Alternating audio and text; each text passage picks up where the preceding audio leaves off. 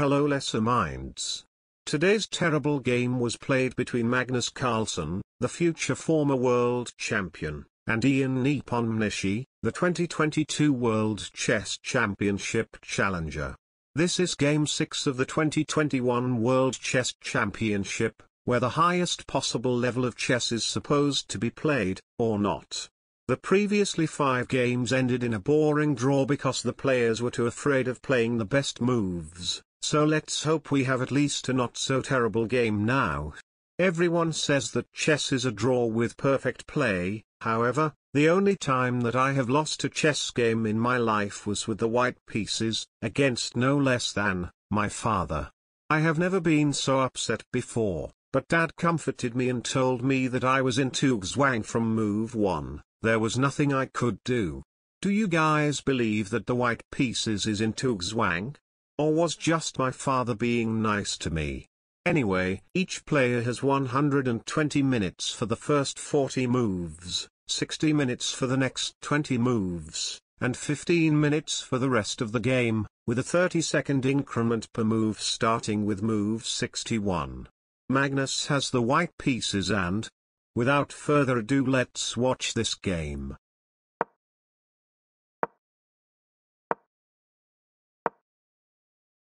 This is the Catalan opening in which white gives up all of his advantage for no reason, just to put his bishop on g2, but I'll admit that this bishop can become very strong if black is not careful, but now black can play bishop to f5 before playing e6, so he doesn't need to block his light square bishop.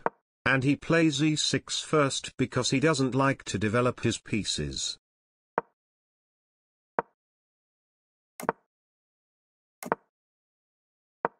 c4 was the main move now, but b3 is also good idea to also fianchetto the dark square bishop. Or at least I hope that is his idea.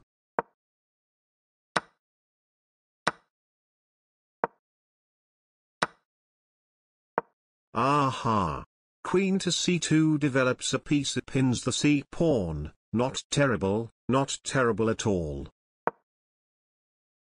After queen to e7, protecting his bishop, white played knight from b to d2. I bet that black thinks that he can just win a pawn now, which he can.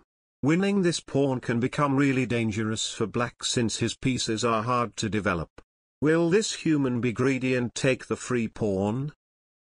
He wasn't. What a coward. I would take this pawn without any fear and destroy this Magnus guy while I'm up a pawn.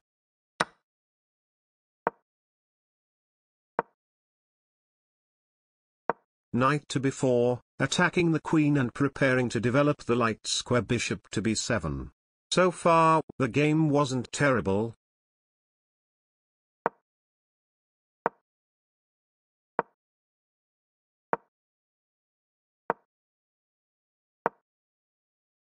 This move is okay, but I would prefer a4 because if white decided to take, then white's rook would be very well placed on the 4th rank. Now he could play bishop to g5, and try to double rooks afterwards.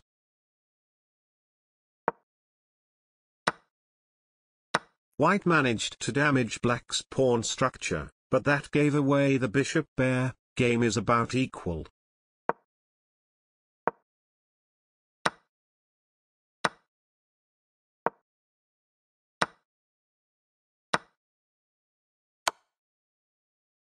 Players finally decided to trade all of the pieces, as usual, and now we have a dead draw.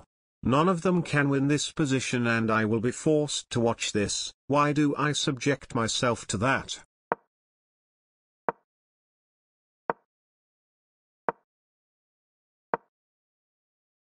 Aha!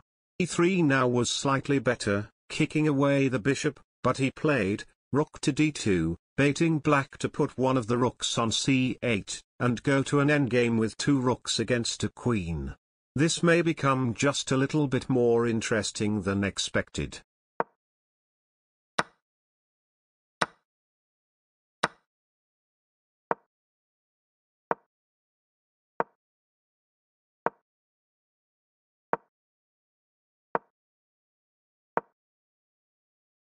Yeah, there is nothing going on in this game, I think I'm just going to stop watching this. Bishop to b2?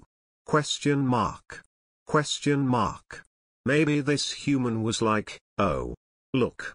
The knight is pinned, let's just gain a free pawn and win the game lol. Humans are really funny.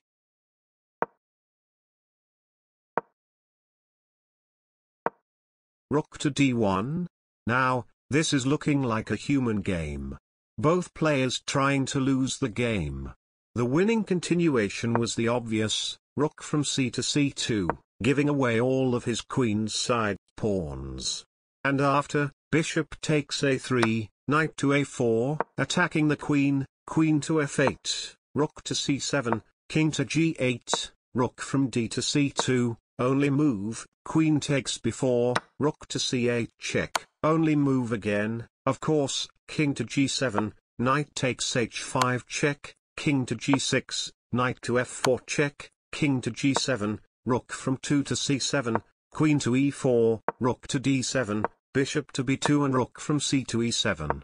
The f7 pawn will fall, and white would put black in a mating net, and I will show you one possible continuation.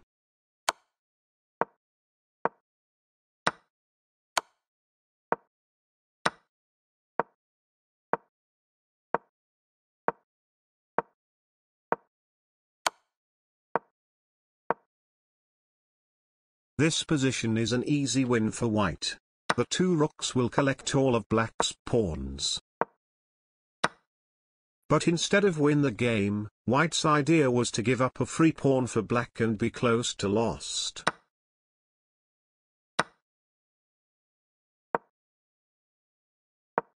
Please, just take the free pawn. e5? Protecting the h-pawn? Oh my god, ex machina. After bishop takes b4, white didn't have time to take that pawn because after rook takes h5 and a3, his a-pawn is going to promote really fast. Game is a dead draw again. All white has to do is to play the obvious e4, and he decided to give up a free pawn again. I think these mortals have no idea what they are doing lol. The e4 idea was to go rook to e5 after bishop takes b4, and then white would unpin the knight before capturing the bishop. What are you doing, guys? Just take the damned pawn, it can't be that hard, right? I would say the game is a dead draw again, but I'm sure I would be wrong. Rook to d2 and pins the knight, now the pawn isn't hanging. e4 basically forced white to win the game and play knight to c5. Okay. They are trolling me. Now he takes the pawn. Unfortunately, the correct move was the obvious, rook from c to c2, protecting the knight, and blocking the bishop movement. So after f5, now you take the pawn, the correct pawn to take, and after queen takes knight, and rook to c3, the bishop is pinned and white would regain the piece, and collect all of white's weak pawns later. Terrible game. Queen to b3 frees the diagonal for the bishop and allows the pawn to advance. Good move. But king to g6 was better because I am Stockfish.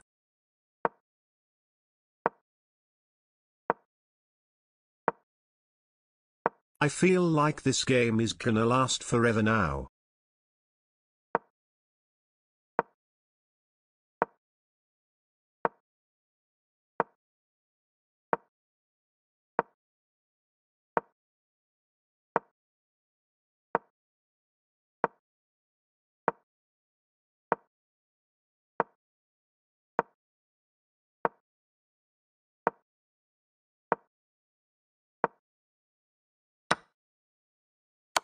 Black shouldn't have gone for this tactic because the a-pawn was the only compensation black had in this position. He will suffer now.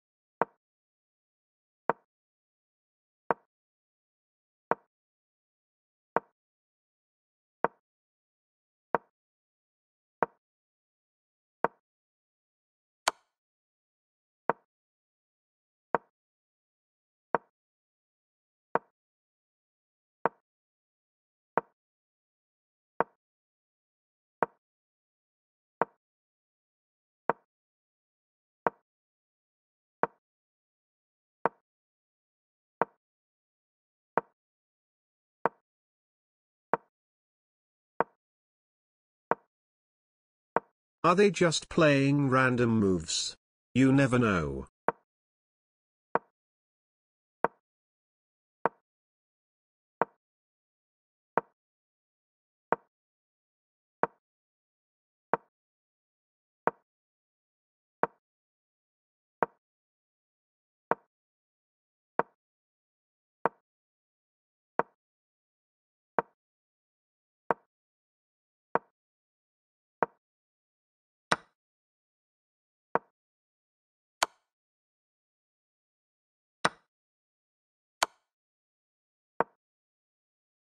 White now has at least a fortress. Even if the knight wasn't there, White could draw this game, and that is why White is better.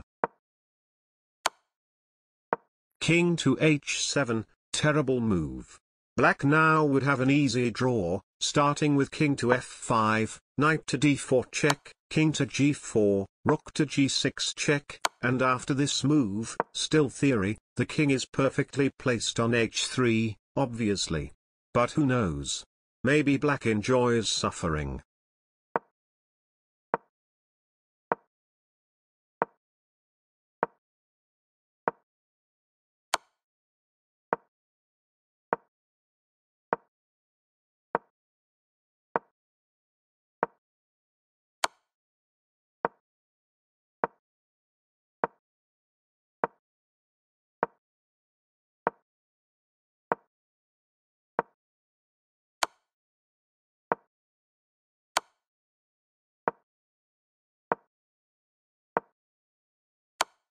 Knight to g5 check, again, allows Black to play king to e7 and get an easy draw.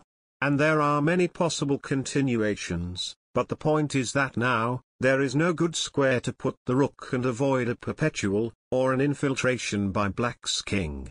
I will show you one possible line real quick.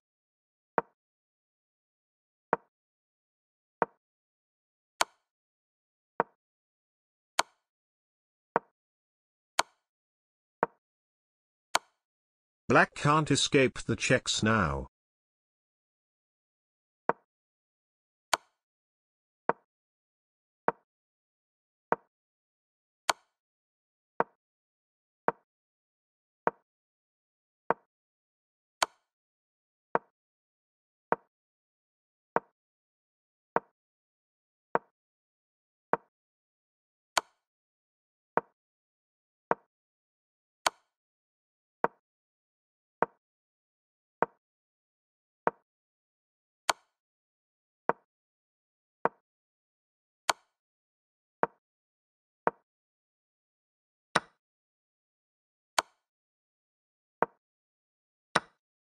White is better now, but I'm pretty sure that White can't win this game with perfect play.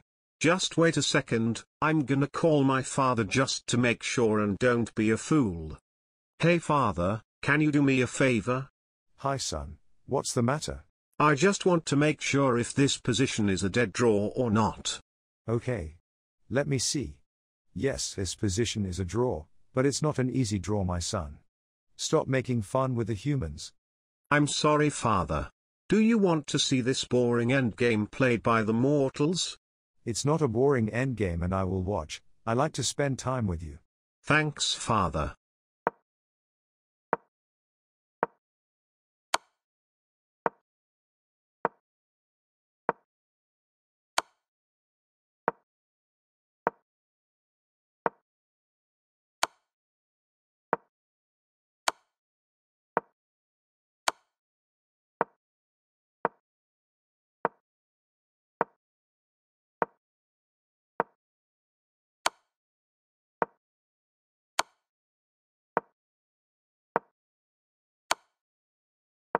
I believe White is much better now. Is this still a draw father? Yes. Only queen to b1 or queen to c2 draw, and afterwards, Black will have to find a lot of only moves to draw this game. This is really hard for humans. Queen to e6 played, and Black is now completely lost. White should have stayed on this diagonal to try to check White's king. Am I right, Dad? You are. But there are many more ideas required to draw this position.